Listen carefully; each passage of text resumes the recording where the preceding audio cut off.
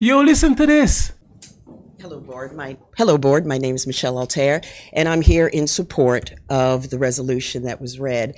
And I have a different, unique perspective on things because I traveled with a superintendent during the primaries all over the state, who was addressing the transgender issues, the sexualization of children. And we happened to talk with, or after such a talk, an 11-year-old girl came out.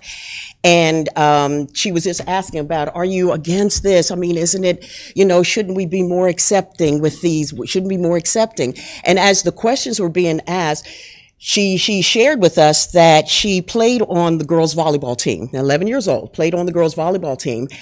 And she knew it was a man. It wasn't just because you're in a dress or you're wearing certain clothes does not make you a female. She knew that one of their student coaches was a man, and he would come into their locker room and he would just stand there at the door staring at them. And she was asked, just at you? No, he just stares at us, all of us girls, as we're changing. And the issue, yes, that's a horrible thing, but the bigger thing was she felt bad because she's being indoctrinating that this is natural, this is normal. And so she felt bad, something's wrong with her, because she was uncomfortable as he's watching her. Now, I have never had an 11-year-old girl, but I would imagine they don't even want their fathers in the rooms with them when they're changing, let alone some strange individual who says I identify as a woman in the locker room.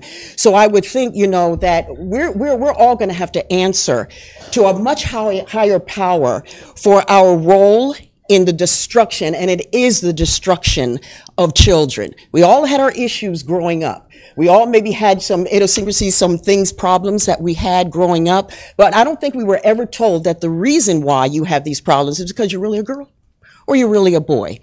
Basically telling them that God, the God of the universe, he made a mistake when creating you.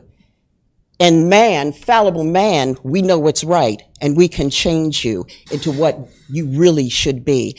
So I think, we all need to take a deep look within ourselves and know that you will stand before a higher power, and you will be asked about your role in what is the destruction of children in this generation. Thank you.